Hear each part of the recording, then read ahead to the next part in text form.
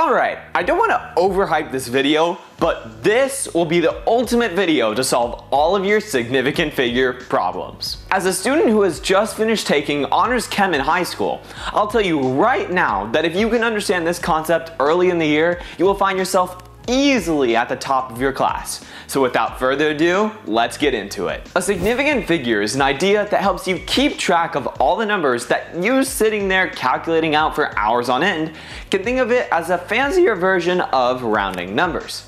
Just to be clear, this concept isn't exactly affiliated with rounding numbers, but I find that if you think about it that way, it's much easier to approach. Okay, so what significant figures mainly deal with is the number 0. And where the number 0 falls within the number that you have calculated.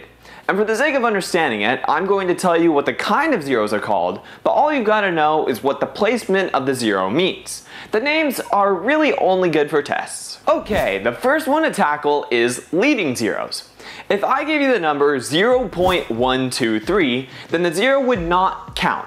The same would apply if I gave you the number 0.00123. The zeros don't count towards the overall number of significant figures. I suppose you could also get the number 0.123, and in this instance the 0 would also not apply because it's leading the number without a break of a number that has a value of 1 or greater. The next to go over are trailing zeros. An example of this would be 1230 with a decimal place at the end. With a 0 at the end of this number, it does count towards the overall number of sig figs, adding up to being 4. Now this idea translates over to decimals as well, where 123.0 has a 0 at the end, which also counts to being 4 sig figs.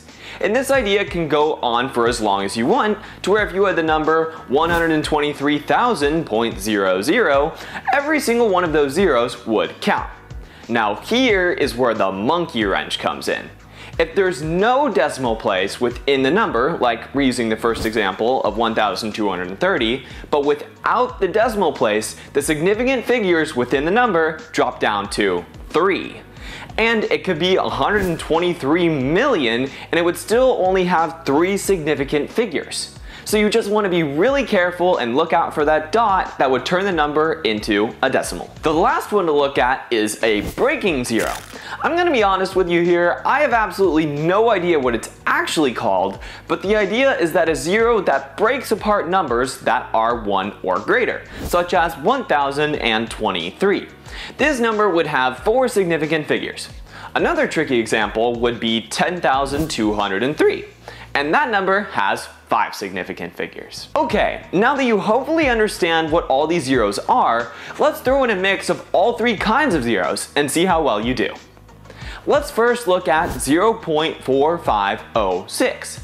How many significant figures are there? Now let's approach this number from the front to the back.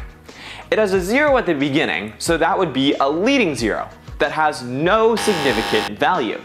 Next, we have a 0 that breaks up a number. This 0 is significant. So in total, this number has 4 significant figures. Our next example is 8,900. Once again, let's look at it from the front to the back.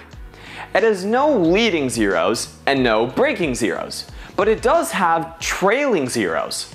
And upon further inspection, there are no decimal points. And that would give this number only 2 significant figures. Let's take a look at something that you might encounter under normal circumstances. Let's say that you walk around and you pull some change out of your pocket, and you discover it's $20.25.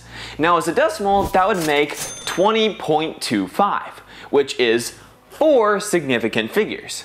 But if you go ahead and toss the change, then you would just have $20 right on the dot. And that would give you only 1 significant figure, because the trailing 0 doesn't involve a decimal place. Our last example is one that I'd use all the time, which is a mix of scientific notation alongside significant figures. So how many sig figs would 4.90 times 10 to the power of 2 have?